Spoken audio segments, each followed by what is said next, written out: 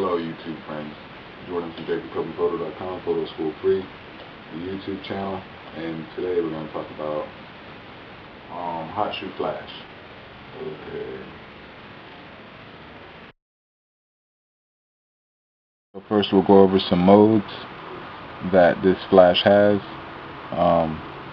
You'll notice first right here, 1/8, 1/16, that's the power. This is TTL. We'll go over that in a second, but this is back at full power, 1/2 power, 1/4 power, 1/16. You can also set the zoom manually, 85 millimeters back to 24 millimeters, setting the zoom manually. Also set the aperture manually, 8.0, 5.6, 4.0, 2.6, or 2.8. So yeah, and then you can also set the ISO manually. That's what we're doing right here.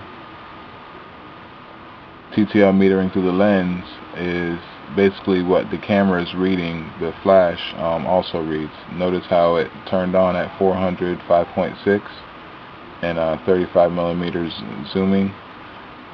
And the cool thing about TTL is it also reads what your lens is doing. So if your lens is zooming in or out, it can read that and automatically adjust the flash, which is, I think, is cool. Yeah, so that's that. We're at 50, 24, 28, 35. This flash goes from 24 to 85 millimeters, so that's the range that it works in. This right here, you see it's at 5.6, ISO 400. Shutter speed's at 1/60th, but the shutter speed really doesn't matter because there is no shutter speed up here. You see this is at 405.6. Watch, see if I switch the shutter speed to 1/25th, it's not going to do nothing because there is no shutter speed up here, because your shutter speed is irrelevant as far as flash goes, unless you're shooting too fast. So if I change the f-stop, 3.2, 2.8, notice up here it's also changed to 2.8. So that automatically reads what the settings of your camera are, and changes automatically. So yeah, that gives you very good, very clear exposures a lot of times. You can also set your ISO. It also reads what your ISO is doing, but it doesn't go, because this flash goes up to 800. It doesn't go all the way up to 600. So yeah, and then also bouncing light is another thing you can do with the flash like this, because it has a swivel head.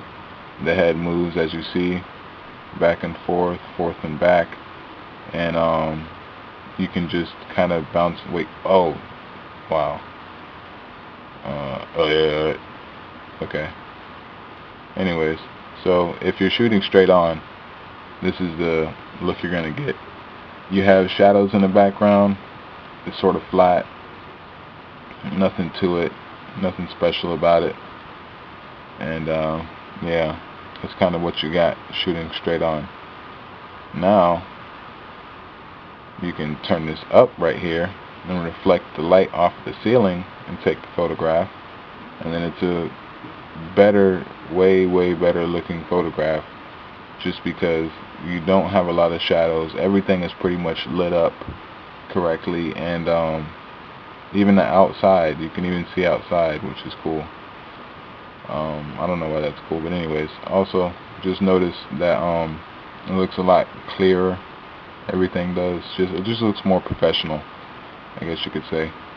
And another thing this flash has is slave mode. And what slave mode is you turn it on, and then you get another flash, whether it's on your camera or off of your camera, turn that on. Then you just pop your flash, and both of them go at the same time. So that's slave mode. It's basically like a slave to the other flash. But anyways, that's flash. Thanks for watching. Peace out.